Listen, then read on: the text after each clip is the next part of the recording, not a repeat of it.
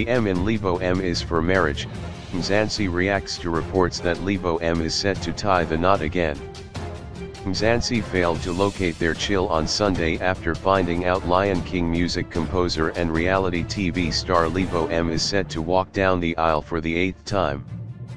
Lebo M, who has been married 7 times, landed on the Twitter trends list and stayed there for hours as tweets created a meme fest on the TL reacting to reports that the recent divorcee is about to get married again. This after Sunday World published a story claiming the producer has reportedly found love with businesswoman Pretty Samuels and plans to say I do soon. Earlier this year, the musician called it quits with his on-again, off-again partner Angela Nganikasara after a 3rd attempt. The couple's latest attempt to rekindle their romance and family was documented on Showmax in the 10-part reality show Lebo M, Coming Home. Lebo M and Angela announced in a joint statement that they have decided to go their separate ways, again.